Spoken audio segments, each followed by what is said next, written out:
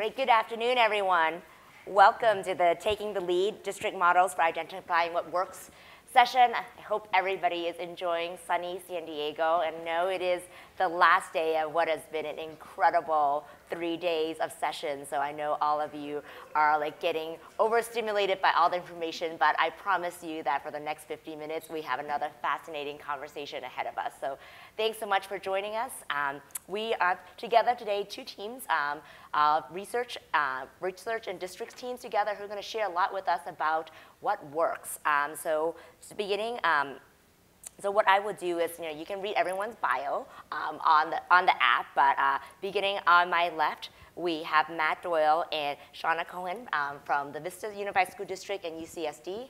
And then for down there, we have Kristin Hallgren and Michael LaMont from Mathematica and Atlanta Public Schools. And these two peers have been working closely together, exemplifying some of the best practices of how universities work directly with practitioners and how is that really translated into effective implementation in school districts. So very excited to do that. So to just kick it off a little bit, maybe Shana and Matt, Vista Unified School District and UCSD have actually been collaborating on many projects together.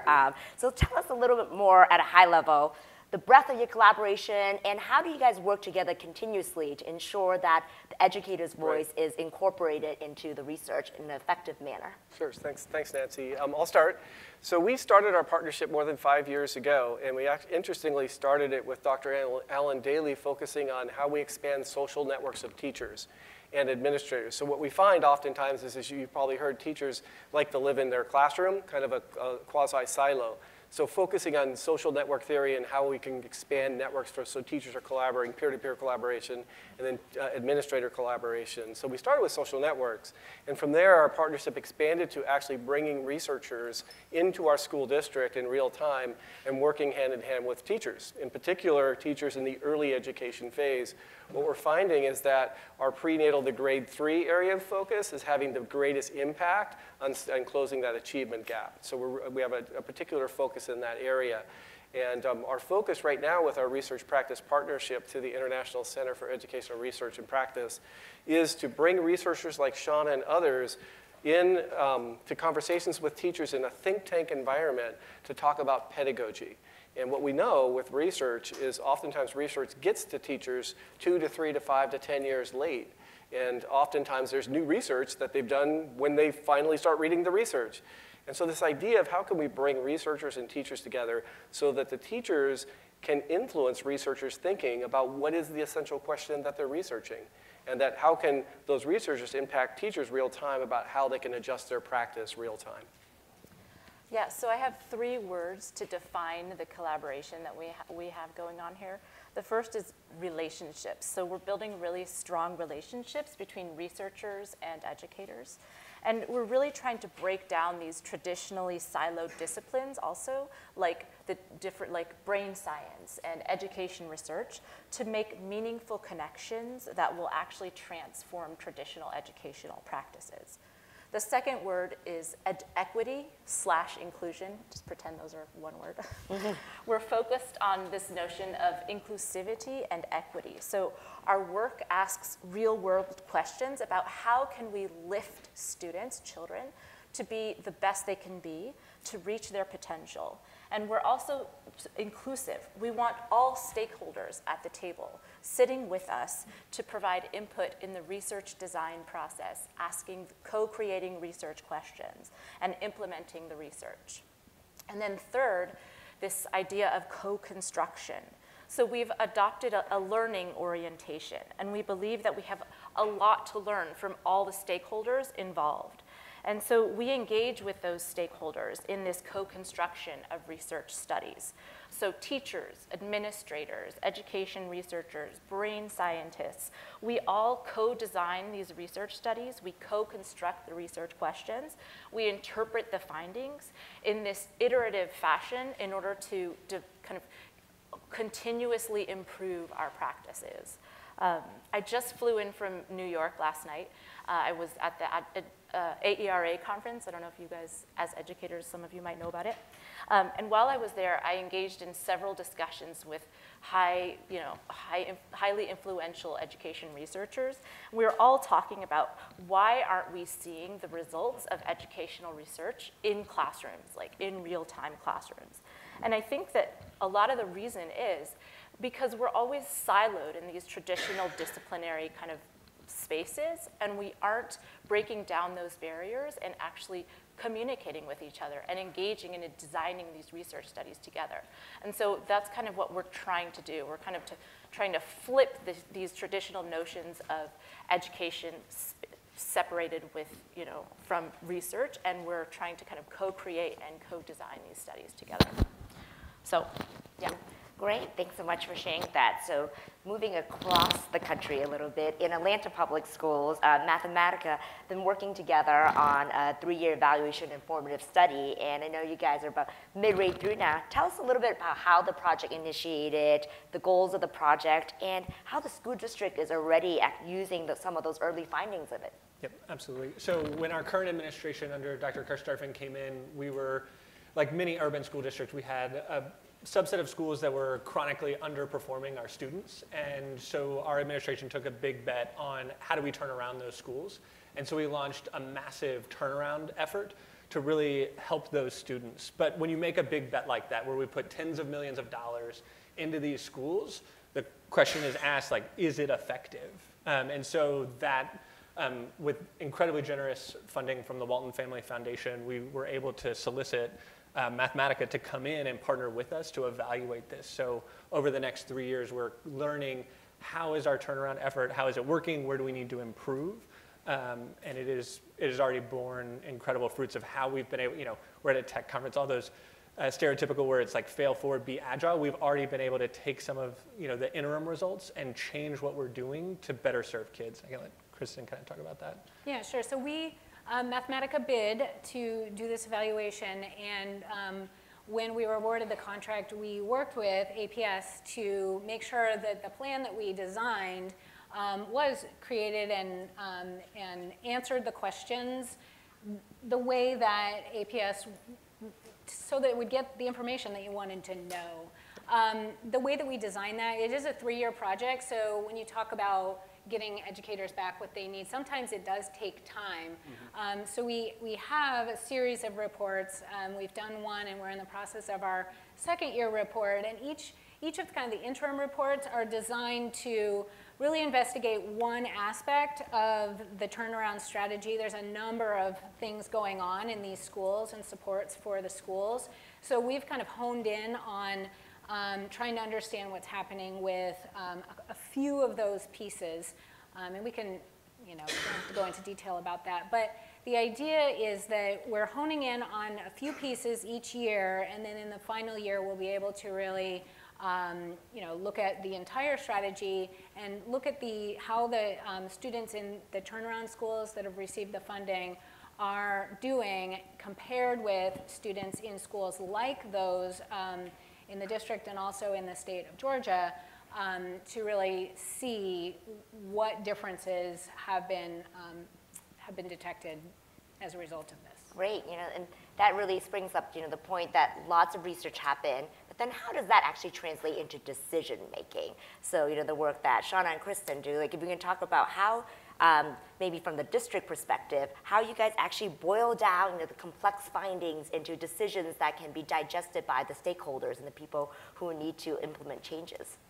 Well, from a district perspective, I can tell you that the way we designed the research practice partnership was that we have a cabinet level lead. I'm the assistant superintendent, so I'm working with researchers, and then we have elements of all of our leadership on our teams that work.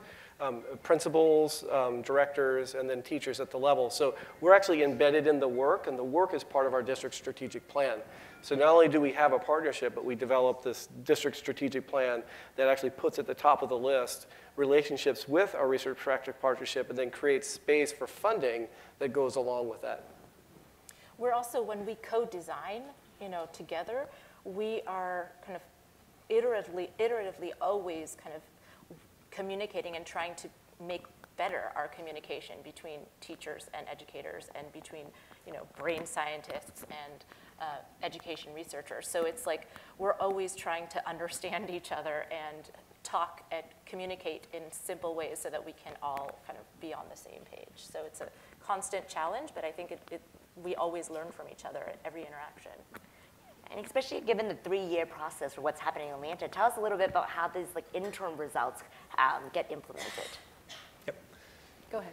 Yeah, so one of the things we decided to look at first, and it was a great collaboration of what do we think, when you think about a turnaround effort, you have to be thinking about multiple years before you are able to make solid summative claims. And so we looked at parts of our strategy where we thought we could get interim results that were meaningful.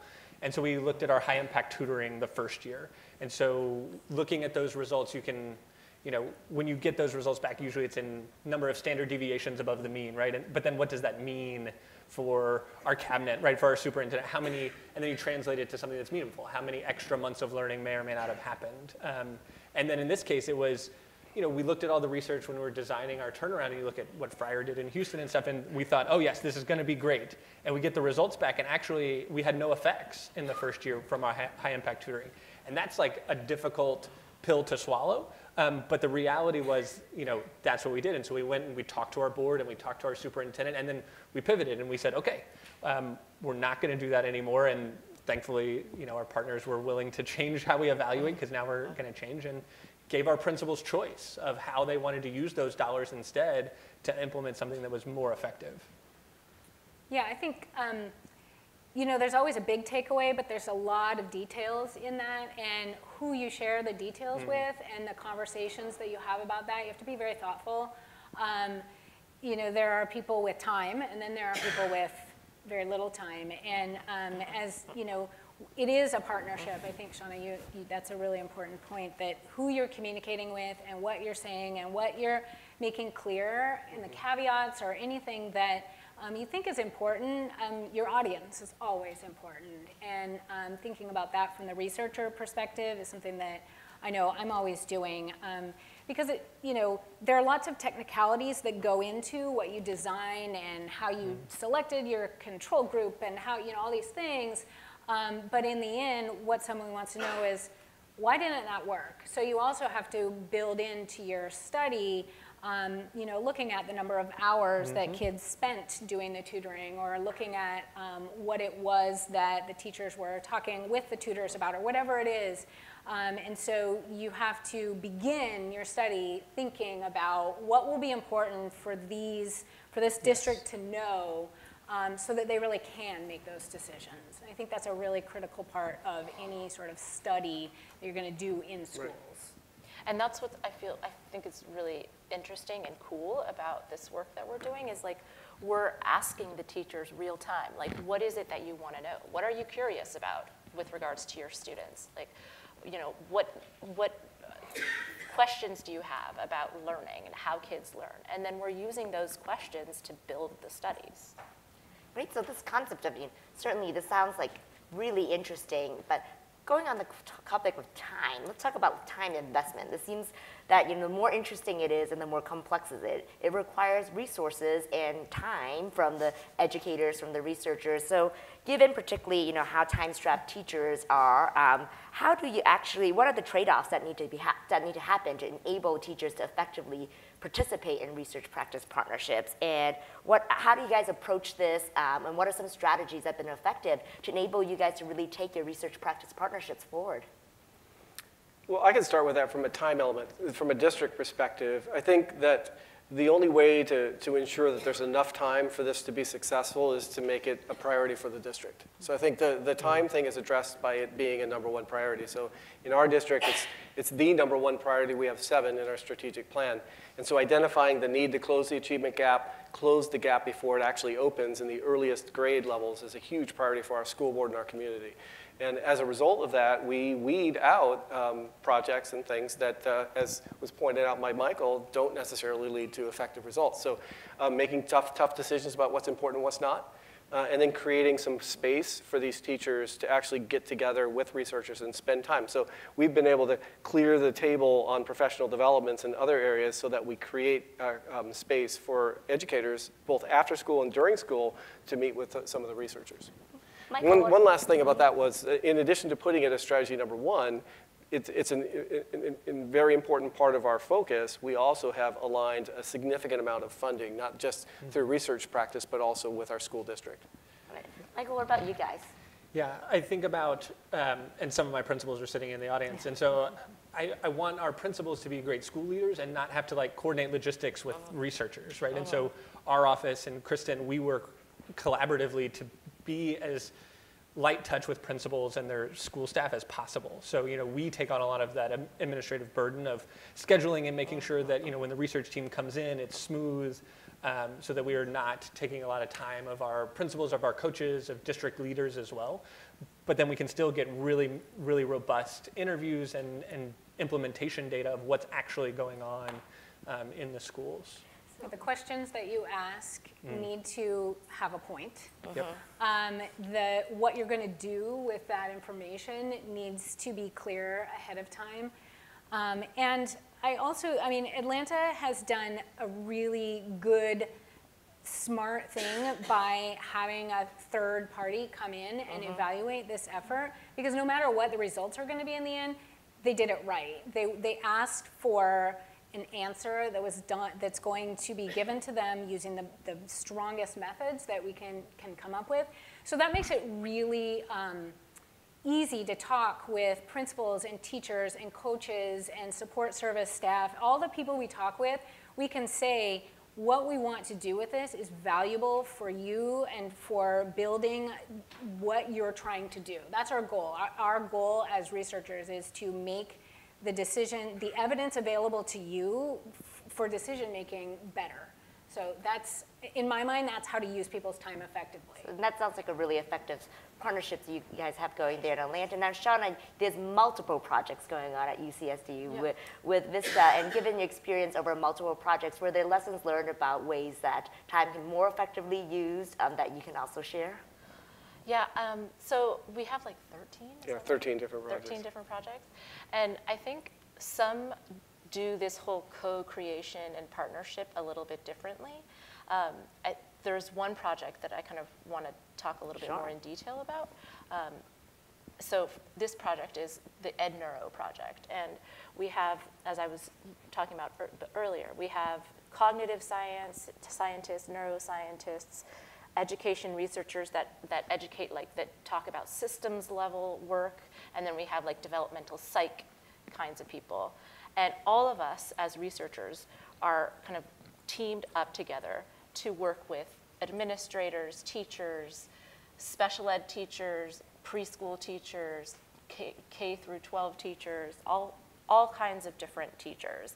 And we have this kind of sacred time once a month where we get together and we kind of talk to each other and brainstorm about and we're just at the beginning, what are the things that you're really interested in figuring out? How does your child learn? How do kids in your classroom learn?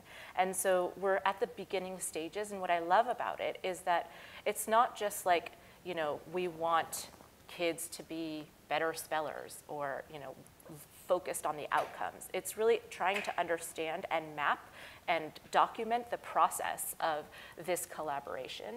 And so although we're just right at the beginning, I'm thinking and hoping that this kind of change from the tradition is going to be some product will come from it, and the process of learning from it will be, I think, really fruitful for everybody involved. There are other projects that kind of where the researcher comes in, takes data, and leaves, but I think this project that we're talking about is much more collaborative and much more kind of we co-create together. So it really seems like some of the key words I'm hearing here are like collaboration, co-creating, And given your successful relationships together, if you were to give advice to districts and researchers on how do you establish a research partnership from the beginning so that's successful, what were some of the lessons learned or advice? It could have been from this particular project working together with each other, or from prior projects, or maybe there were relationships from bids that you guys declined in it. But what advice would you give as people consider setting up something similar to what you guys are doing? I mean, I would say if you're going to make big investments for your kids, be willing to ask tough questions and have someone answer them. We placed a huge bet on our school turnaround, and so we wanted the very best to come in and help us understand. You know, you hear a lot of, what are the impacts of these ed tech companies? What are the impacts of these turnaround, strategies that we're doing? Find a partner that you trust and is, above reproach to give those answers to you.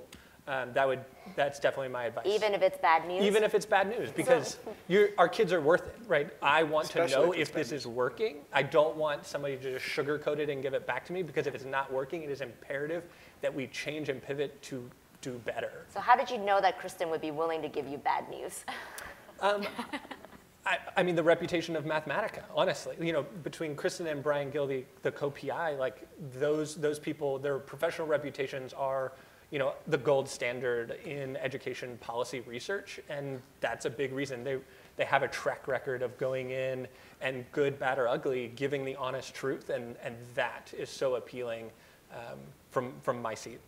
Well, and I think, that is why we spend time talking with people. We've talked a lot of this conference about big data, and it's really important, and the numbers say a lot, but people also say a lot, and it's understanding the implementation. So if you do have to deliver bad news, it's actually not. It's helpful news. It's evidence for something that our kids deserve, right? I really like that how you put that. So, and I do think that if you are a district looking for a researcher, one of the key criteria that, like as a researcher, we strive to offer is the strongest design so that you get the best evidence, right? And even if that means that what you might get does have to cause you to pivot. So maybe talk about that pivot a little bit. Maybe it could be the Vista team or the Atlanta team. Like from your research together, what pivots have happened? Some examples. I could say that maybe the greatest pivot that has happened is that our educators are doing more listening than talking. Typically, educators, have the idea, or they have the answer, and they want to create the lesson plans and engage people. So I think a pivot for us is that I've watched our teachers really engage in meaningful conversations about what is neuroscience, what is cognitive science. They're kind of intrigued by the whole concept of brain science and how that can influence their thinking about being better teachers. So the pivot is away from getting the results of a study and toward this idea of how it impacts their thinking about their teaching. I think one big pivot that we've had as researchers is that we're also listening a lot more too. Yeah. And we're trying to kind of make sure that we are capturing all of the perspectives at the table. I think another pivot is that we are, what's the word? I'm trying to think of the word. We're not focused on our agenda. Kind of, we're more trying to understand what is it that everybody else who has more contact with students, what are their needs so that we can better help them better implement educational strategies. So, I like how you're talking about researchers really taking into account the policy context and the things going on for those who are engaging in the research. I would say that that's probably the biggest pivot point. For Atlanta, I think, our first year, one of the things that we really wanted to be able to talk with the district about and learn about was how the district systems and structures are set up to support the schools that are in the turnaround strategy. So one of the things that we provided them with early information on was just what did we hear from reports of district officials about the feedback they're giving, that continuous improvement cycle. We learned about how they're leading each of the strategies that they're implementing. And we were able to sort of give like a red light, yellow light, green light coding of that information to help give them some feedback about that. And then what we did is we said, well, we don't have, our project plan doesn't say, let's look into all of this. So we said, so what areas do you want us to dig into more? What can we continue and really kind of like dig our hands into why this answer was what it was or what's going on here. And then they told us what they wanted to know. And that was a little bit of a pivot point because it ended up being there wasn't a lot of the district structures that they were all in pretty good shape, right? So they said, you know, one thing we really do want to know about is this high impact tutoring. And so as well, Atlanta has a partnership school model where they have two schools. In the first year, they had one school that had just undertaken, it was turned over to a charter management organization. It was doing a really new, different thing. And they said, we want to understand everything about what that school looks like this year. So spend your resources there. So it was a little bit of like, okay, our plan had been this, but let's go here. And we had the data, so we could pivot that way. Yep. So I mean, along the pivots, you know, there's always the good, bad, and the ugly that comes along in any research and any relationship and partnerships. So tell me a little bit about, you know, some of the tensions that might have kind of occurred. You know, it may be either between the district and the research, or maybe even just kind of tension you're sensing from the actual practitioners, the leaders at the school, you know, over a course of a long research partnership. And how do you take that feedback that comes directly from the educators, and how do you kind of make that into a positive to feed into the pivot decisions? I'll give you a really good example. I think everyone in this room can resonate with it. It's data privacy. So that's a tension. That's a real tension, especially when we're talking about neurological conversations and students' cognitive growth and how we're measuring it real time using new technology that UCSD is creating to track neurological growth. So super huge challenge. We knew it from the beginning. And so we're creating space for parents and teachers to get that conversation going up front so that when we get into this implementation aspect of it, parents feel like they're part of the discussion and they feel like they own the model that we're creating and that we're maintaining the privacy of their student data while at the same time creating an opportunity for students to get better at learning. So I would say data privacy is a big one. I think also a big tension is timeline. We, or as researchers, I feel like we always want to just kind of go and get the research and just forget about the like rapport building and the relationship building.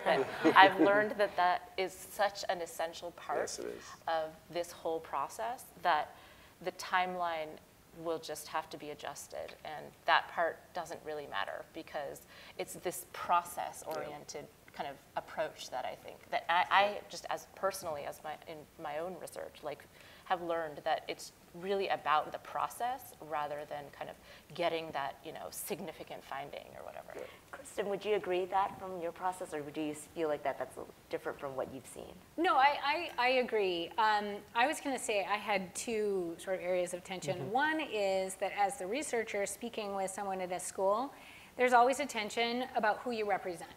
You know, and this is why I think it's really important to have a third party come in and be able to represent just excellent research, right? Yep. But you're still speaking with a principal who's very invested in their school and their students, and sometimes what the district is doing is not helpful to them because there's a lot going on and they have things they're managing, and you're sitting here, you're listening, and you're knowing that eventually you're going to have to figure out a way to report to someone who's asked you to tell them about what people are saying. And you have to kind of figure out a way to say what's important and say it productively. The other tension is that every report you ever write will not include something somebody wanted to know. And you just have to like surrender to that. But you can manage it by being very clear as you go in the process, and this is where we get back to process. You ask the questions about who is the ultimate audience that you want out of this? What is it that is important?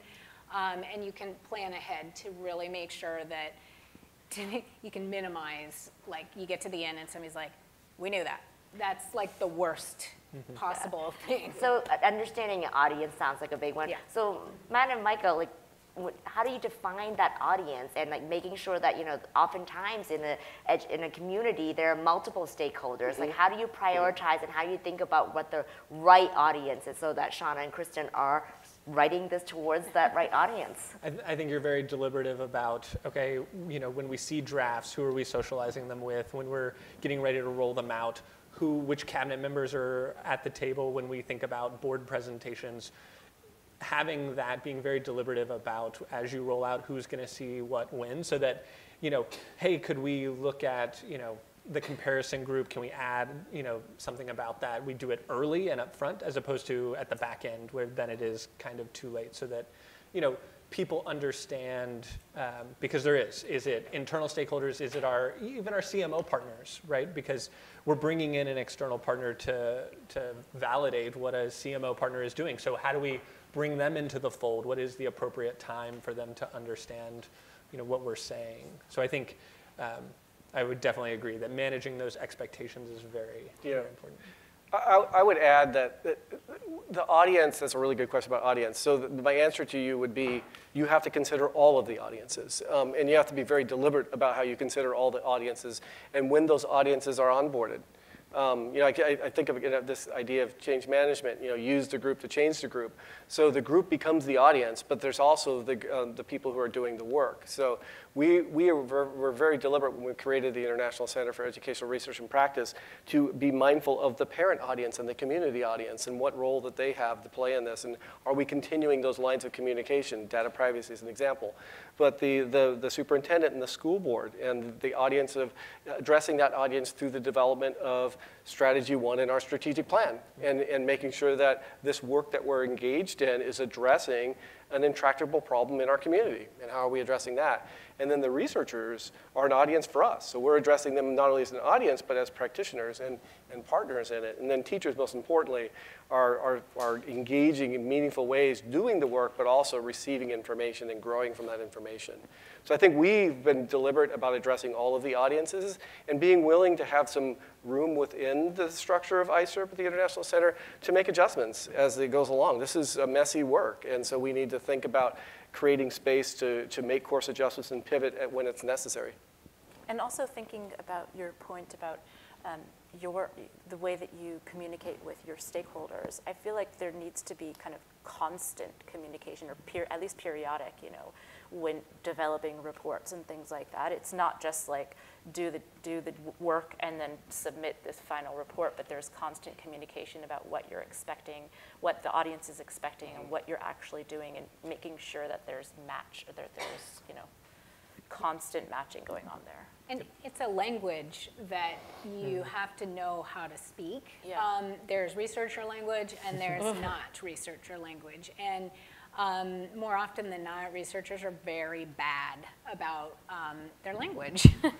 And I think it's really important that instead of saying something like a standard deviation, you need to say, well, this is about this many weeks of reading instruction, or, you know, what does it mean to what did your findings really mean? And being able to comfortably and confidently communicate those is just like critical. So thinking about language and making things accessible, given how exciting things are happening in Atlanta and Vista, thinking about your research not just touching upon the lives in those two communities, how do you propose your research practice partnership getting this out so that more districts and researchers can learn from the process and the findings and be able to effect changes that, you know, may be generalized but can be also applicable to environments besides the communities where the research was conducted? Like, how have you guys thought about that? Yeah, so scale up. So we did. So when we developed ISERP, the International Center, we actually created a website, iserpglobal.com. And we designed it for that purpose. So to be like the archive, the ongoing narrative with the larger global community about this you know, research practice partnership, in particular in the area of cognitive science, neuroscience, and cognitive science, and how it influenced the support for students as they're learning literacy or language or numeracy. So iserpglobal.com is our kind of running narrative of how these projects are growing. And we'll be adding to that website as we learn and have different findings to go along with that. But we've also included on the website narratives, videos, where there's kind of conversations. That qualitative aspect of this partnership is as important as the outcomes of it. So we've done a number of things on this website, but the intent was to speak to a larger audience, the international audience. I think also we're capturing this process. Like we're like taking data every time we meet and capturing the process of engagement with teachers and at these teacher think tank meetings, you know, so that we can kind of describe how we came about, how we developed the process and the challenges and the affordances of the process. And then we're going to include that in a kind of to our audiences in the reports or in the publishable papers that we take from this. I think a big takeaway is these three words that I keep going back to: relationships, equity, and co-construction. If we can kind of develop research practice partnerships that really focus on those big concepts, I feel like the outcomes and the replicability is possible. So in almost every session I have sat in, I hear, if there are funders out there. So if there are funders out there, here's my idea. I mean, literature reviews are kind of what researchers do.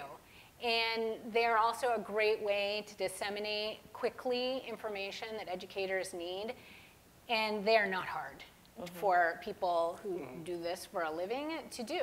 And I think that it's a very basic, easy way to help connect districts with researchers and evaluators who want to be able, districts want to know what's good and what's working and what best practices are. Researchers have that information and can get it very quickly and can synthesize it very quickly. And it seems to me that that's a really nice, easy starting point to just do like a landscape review on something you want to know about, right? It is out there, and time, as we've discussed, is limited for educators, so delegate that. Pay for someone else to do it who knows how to do it, and I think that's a really great way to get going. And make products with it that are cool. Right? I've seen like really cool stuff here, and cool isn't always like in the educator space because of no time, right? So make that you can like put resources to that, and I think that would be a really innovative, it's basic but cool thing. Yeah, I mean, we've done that.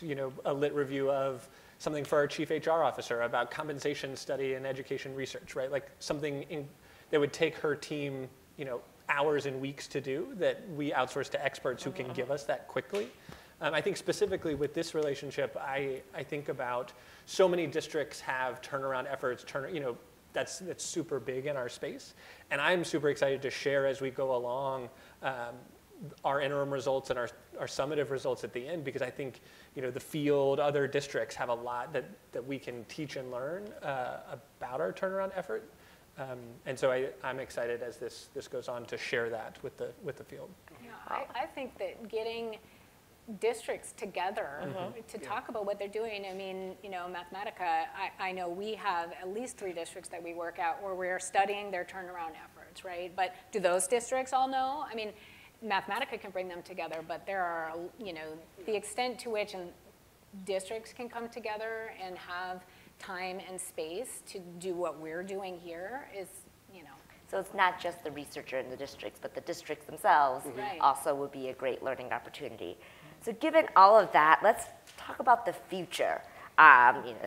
You guys are just the beginning of the exemplars of what we hope to see in this industry, but what do you think effective research practice partnership will look like in the future, and in terms of what resources or changes do you think are needed to enable kind of the best version of what you guys do to happen at scale across the country? And so in that sense, if you had one magical wish to propel this work forward, what would that be? Any order, you guys can start. One magical wish, I mean, unlimited funding to engage in designing meaningful research designs before we implement big things, right? If I could sit with Kristin and Brian to implement a randomized controlled trial about rolling out some ed tech thing, so that at the end I will be able to actually make summative claims. So many of the sessions we've heard about is what's the evidence, and people honestly I haven't heard lots of great claims, right? When you think about the measurement or you think about the tools, they're not there because, you know, actually experimental or quasi-experimental research design just isn't being implemented as you roll out these products. And so for me, I'm incredibly skeptical without that. So my wish would be to have the resources to do that for all of our district's major initiatives. Yeah. Go ahead. I'm going to piggyback on that because Sure. My wish is that the data on not just the students who are doing the intervention, but the ones who aren't, needs to be available and accessible. So many times districts come and they want to talk about how can we evaluate this intervention, and the first thing that we ask is, well, let's talk about where we get the data on the control group. Right. Well, if you want to know, it's easy to know how well a principal is engaging with a particular kind of intervention or how well teachers are engaging with something, but what about those that aren't? When you go to create a control group, you have to know what they're doing so you can make that comparison, right? And that is the expensive, big lift. So, and I think Atlanta has started doing this. They're in this collaborative with a number of districts where they have all said, we will share our data, de-identified, obviously. And that is like a researcher's dream because it is really difficult to build strong comparison groups because you have to go get someone's buy-in to say, hey, you know, can we use your de-identified data for nothing, for kids that aren't getting what we are actually studying? And that's like a major obstacle. So my dream is like that kind of data. Right. So I would add a wish, a simple wish and a complex wish, but just briefly. The simple wish is that our partnership is not interrupted. In the education world, almost always some kind of a change in leadership interrupts the budding of a partnership. So I think it's a simple wish, but a good wish. A complex wish is that there's intersectionality globally. So this idea of this relationship of building a partnership not just with the University of California, San Diego, but with the Gulf University of Kuwait, my good friend Jerry Burton, and how can we have conversations on a global context about what neurological scientific discoveries and prenatal to grade 3 continuum programs can do not only for Vista in San Diego, but for Kuwait or for Africa. And so when we think about this intersectionality of thought between what our research looks like and how it impacts our conversations globally, I think would be a great wish. One of my wishes, too, is that I wish that we had unlimited resources. A good wish. Awesome. So that we could pay teachers what they really deserve in order to sit at the table with us. Like, compensate them, more than just $25 an hour or whatever, but like actual money, so that they are invested in this process with us. I think another big wish is time. I think the time that it takes to build these relationships is so important that sometimes I feel like there's not enough of it. And so we need to, can we create more hours in the day to really engage with our partners and think together? Yeah. That would be a hard wish to create more than 24 hours in a day. So given that, closing thought, I would love to open up for kind of closing thoughts from each one. Matt? Sure. Well, thank you for having us. Appreciate being here and appreciate spending time with your great work. My closing thought is just a shameless plug for our work and the narrative we're trying to get out there in the international space. So again, our website is icerpglobal.com, ICERP. global.com, and we would love for people in the audience to join our board. I know Jerry and I would love to do it. Jerry's helped design iCERP, and we would like just to promote a global conversation about how we think differently about using research in proactive manners so that it's real-time impacts on pedagogy and teachers thinking about what the changing world of education should look like in the future. So thank you for coming. Thank you so much for having us. I think one of the cool takeaways that I'm hoping to do for maybe next year is we could come back and share some of the research findings. I know this is just the beginning, but maybe we can kind of talk about the process in a little bit more detail the next time we come and share what we found. Kristin. Yeah, you know, this conference, this is the first time I've attended this conference, and I've loved the unbridled passion that people have for improving education for all students. And it's like my passion as well. And I think that it's been so exciting to hear, and I hope that we can infuse really strong evidence into that process. I've not heard, I don't know how many district and school folks are in here, but I know that ESSA is like something on everyone's mind, and ESSA requires that any interventions that are being selected and used for any sort of intervention effort have to fit within a 4-tier level of evidence: strong, moderate, promising, or rationale. And to hit that strong level, which is what the interventions that I know, startup innovators, anybody who's building an intervention right now, you want that strong because that's the best level of evidence that somebody's going to select your intervention, and that's what they're going to use. But to have that level, it has to be a random assignment study, and that's a very difficult bar. And I am surprised I didn't hear more about it, but I think that that's why that's my closing thought, right? It is an important part of the work that we're doing. Yeah, I would agree with Kristin.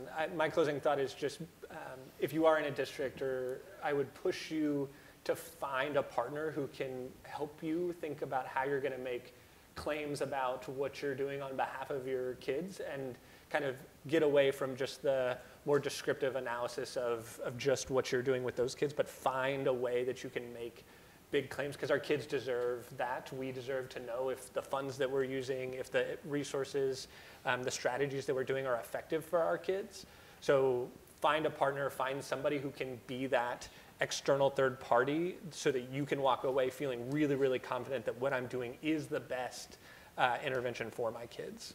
Right, well, and that's what we all want for all of our children across the country. So I want to ask you all to come join me in thanking our panelists for spending time with us today.